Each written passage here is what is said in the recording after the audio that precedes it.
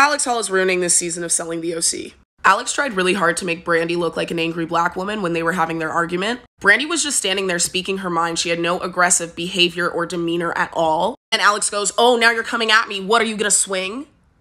Literally acting scared as if Brandi was going to hit her.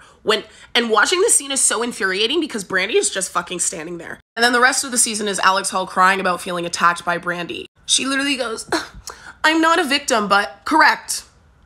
Correct, Alex, you're not a victim. You had an argument, you were losing, and so you went, oh my God, black girl, she's gonna hit me."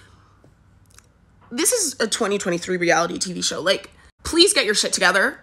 Alex Hall, please get your shit together.